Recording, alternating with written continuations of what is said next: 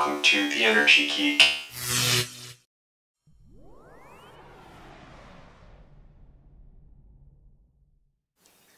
Last time on the Energy Geek, I showed you how you could bring high-quality sunlight into your home using sun tubes. Unfortunately, we still need electric lighting in most houses, so in this episode, we're going to take a quick look at high-efficiency lighting. If you've ever shopped for energy-efficient downlights, you've probably purchased one or two of these. These are reflector bulbs with little compact fluorescents in the middle. The reflectors are there in an attempt to point the light down. You might have bought one of these, which looks like a normal bulb, but in fact it has a compact fluorescent inside of it. These are typically under $10, and you can get them in dimmable format as well, so they're a relatively cost-effective solution for energy-efficient lighting. However, they do have the downsides of fluorescence that we're all used to. Here we've got a Cree LR6 12-watt dimmable LED bulb. You can see it has massive heat sinks on it, which are needed to dissipate the heat so that the LEDs don't burn out. In addition, it has a standard Edison bulb screw base so that you can use it in most normal fixtures, but check with the manufacturer's documentation. This is a hefty bulb with a necessary retaining clip in order to hold it into the fixture.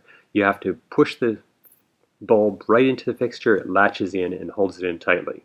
The unit has a nice attractive white bezel and a diffuser which works really well for illuminating whatever is down below it. It provides a nice light that's not glaring. You'll notice that this is all one piece, so it's airtight. If you use a gasket when you would install it into the ceiling, this results in an airtight seal, which is a big deal for energy efficiency. So you're probably wondering how this actually works. As you can see, it's instant on. So this $100 light bulb works really well.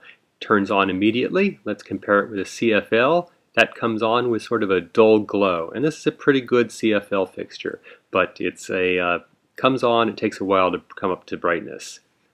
We're going to switch over and look at a incandescent bulb there on the right. Even the incandescent provides a lot less light than the Cree LR6. But what about dimming? We're all used to incandescent bulbs, and they dim beautifully. They can go from almost no light all the way up to maximum light. So as you can see here, you've got the common orange glow from the incandescent as we dim it, and we'll bring up the brightness more and more. And it's a nice continuous function. You get smooth lighting from basically no light up to maximum light. So what about the dimmability of LED fixtures? So we can see it comes on immediately, and we try to dim it, it gets fainter and fainter, so it is fairly dimmable. But if you're looking for the incandescent type dimmability that ranges from maximum down to just a dull glow, you're not going to get that with an LED bulb. If you're looking for that, you will be disappointed. So whose fault is this dimming issue? Really, it comes down to the dimmer. Dimmers were made for incandescent bulbs. They simply don't work well with high-efficiency, low-wattage bulbs, and that's why you can't dim fluorescence or LED bulbs very effectively. So until we get dimmers that are actually designed for these low-wattage bulbs, we're not going to get very good dimming. But they're coming down the pipe because high-efficiency bulbs are where it's at.